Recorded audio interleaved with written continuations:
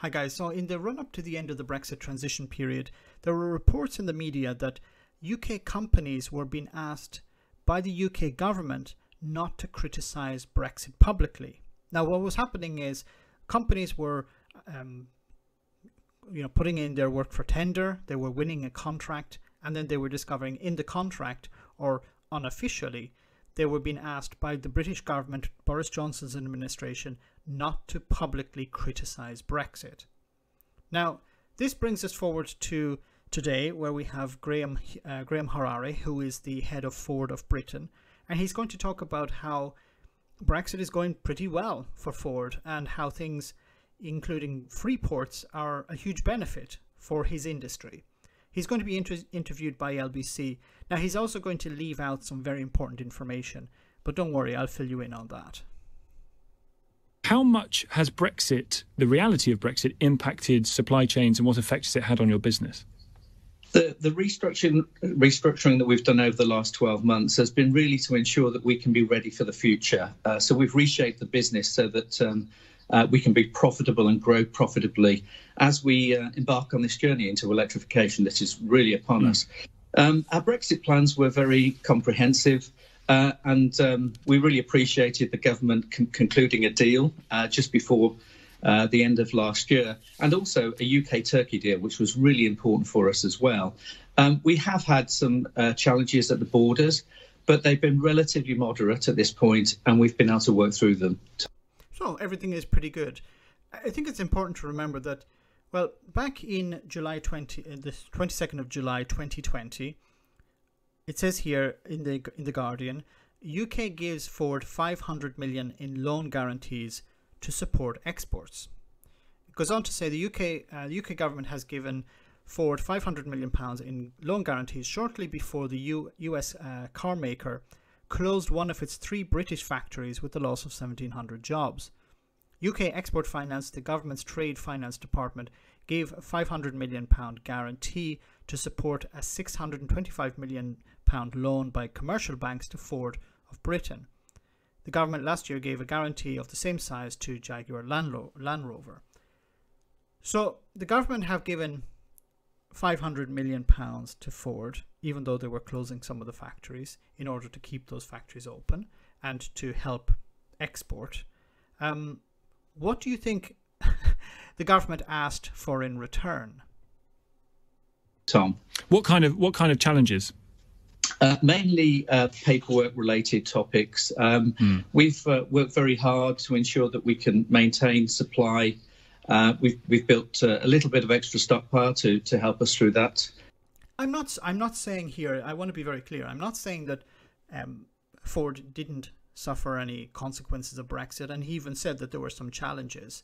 But it sounds strange that, you know, a company that was given £500 million in loan guarantees is coming out and saying, yeah, everything's going pretty well with Brexit. Many companies are suffering. Surely even Ford itself, we've seen even companies who specialize in logistics have been suffering the consequences of Brexit. And we continue to work to optimize those paperwork systems now. Yeah, and I wonder whether you anticipate that getting easier as people get used to it, or is it sort of stuck that it's going to be quite difficult for some time and slow you down? I think what we're finding is there's a new normal now, which is there's a little bit more activity required to ensure that there is free-flowing parts of the borders. But that's one of the other advantages of our Dagenham location. I'm sure your viewers are aware that we were appointed as a free port of the UK just last week. So it was, isn't it interesting that Dagenham was appointed a free port? Now, I've talked about free ports before. This is on the Wikipedia page. It says here, some special economic zones are called free ports. Sometimes they have historically been endowed with favourable customs regulations, such as the free port of Trieste in Italy. As Britain was proposing the creation of 10 free ports after leaving the European Union in early 2020, the EU was clamping down on 82 free ports after finding that their special status had aided the financing of terrorism, money laundering, and organised crime. So the European Union is closing down free ports while the UK is opening them up. And Ford is seems to be moving some of their operations to the free port, or the free port, the operation that they have at the moment is being converted into a free port. Why? If everything is going well, why do you need to reduce taxes and reduce regulations for Ford? Something fishy for me. That's a tremendous, again, another boost in the arm of the for us at Dagenham and Ford. That's alongside DP World and Tilbury, and that allows us to really change the game at Dagenham and put some new activity on, some centres of excellence really that will allow us to experiment in automation and digitalisation. So a real opportunity for us to also deal with some of those customs challenges from that Freeport location. Yeah. What? How is... If your customs regulations regarding free ports, but that's about exporting into the rest of the UK. That's not about exporting to the EU, because the restrictions are going to be the same. The regulations are going to be the same. There's no benefit for exporting into the EU if you're a free port. I'm not sure what he's talking about here. Yes, and those free ports have come about as a result of Brexit. And you say that... Okay, I'm not sure exactly what Tom is saying here. Is he trying to say that because of Brexit, now the UK can have free ports? That's not true, because the UK had free ports up until the year 2012, and then it decided to close them down, while the UK was a member of the European Union. And I also said on the Wikipedia page, the European Union is closing down free ports in the EU because of these problems. It's not a requirement of Brexit. They're going to allow you to do things differently that you wouldn't have been able to do inside the EU? Absolutely. I think... Okay, so what will it allow you to do that you couldn't do within the EU? If the UK could or had free ports before as a member of the EU, either Graham doesn't understand what a free port is, he doesn't understand that the UK used to have them, or he doesn't understand trade between the UK and the EU. I think there's about 10 or 12 that will be around the country. We are seeing this as a great opportunity, not only for customs, but also for some tax reform in those locations. There we go. Tax reform. It's about reducing the tax burden on these companies. So these companies will be able to... Isn't it interesting that they don't actually have to move the production to the free port? The free port was brought to them. So what sort of regulations are going to be allowed in these free ports? What sort of tax status will these free ports have? I'm all for helping businesses. I'm fully on board for helping businesses to succeed. But this seems to be something different. Locations that allows us to invest differently, but also think very differently about the future of the auto industry.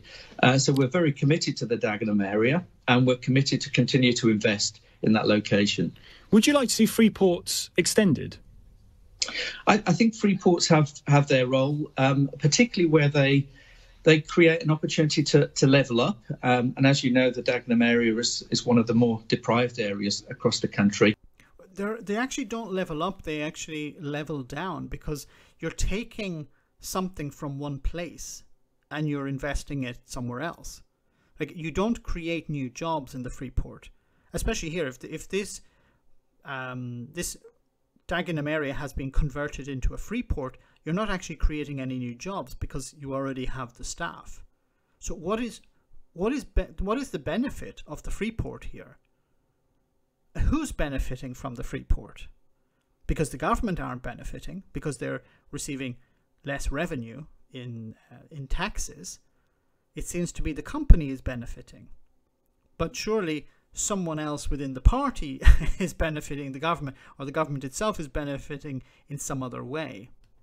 So that levelling up is not about a north-south divide. It's actually about levelling up within communities as well. So no, it's not. It doesn't level up. What it does is it creates a scenario where some companies will move there, but they'll move their production from somewhere else. So someone will benefit, yes, but at someone else's cost. That's how it always works.